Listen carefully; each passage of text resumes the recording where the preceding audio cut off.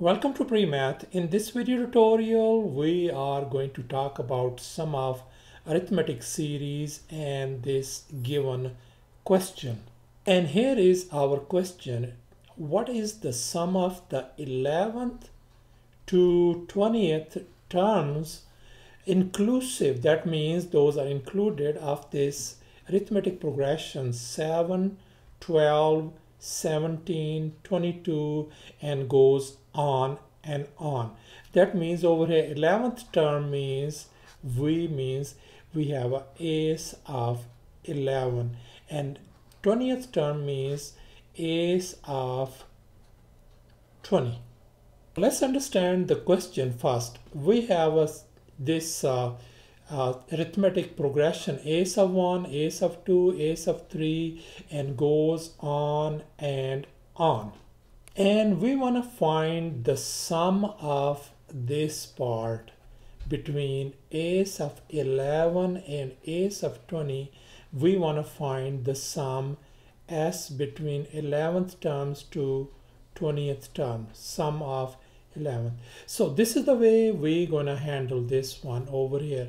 How about first if we can find the sum of these first 10 terms? That means s of 10 is going to be how much? First we find this one, and then the next step is if we find the sum of the first term between first and the 20th term.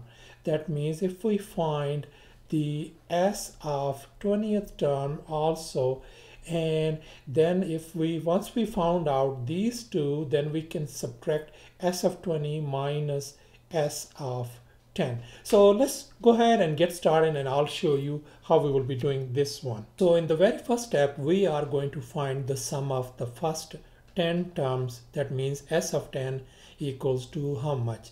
So the very first thing is s of 10 we need to find. S of 10 we need to find, and we know that 10 means that n equal to 10 terms.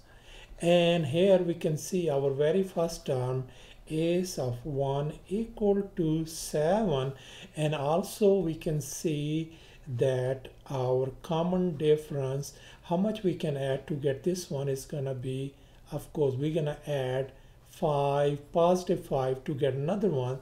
That means our D is going to be positive 5. And here is the formula that we'll be using to find the first 10 terms, sum of the arithmetic series. So s of n means, that means we are going to find s of 10 equals to, in our case, n is 10 divided by 2 times a1 means 2 times, in our case a1 is 7 plus n in our case is 10 minus 1 times d is positive 5. So let's simplify inside this bracket. So 10 divided by 2 is 5 times 2 times 7 is 14 plus this is 9 times 5. Let's simplify furthermore. We're gonna get 5 times 14 plus 45. Let's add this inside bracket.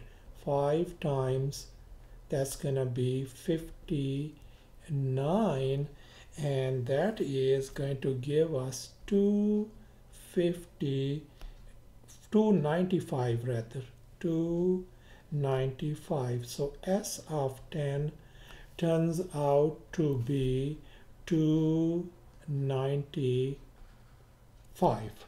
And in our step 2 over here, we are going to find the sum of the first 20 terms. That means s of 20 equals to how much?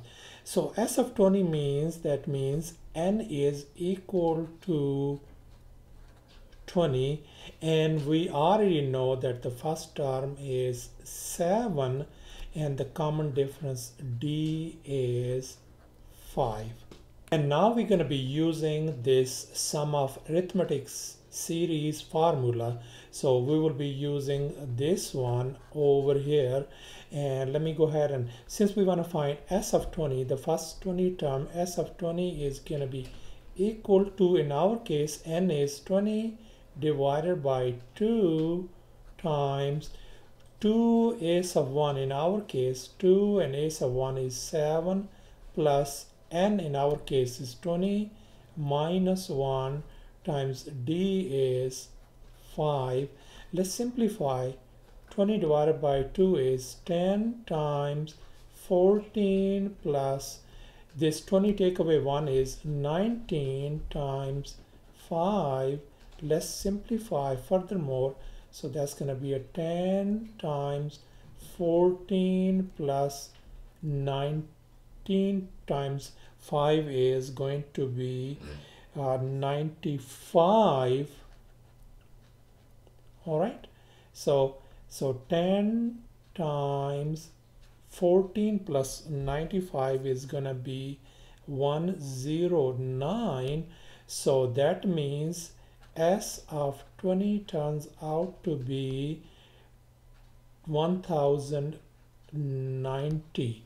So that means this s of 20 turns out to be 1090.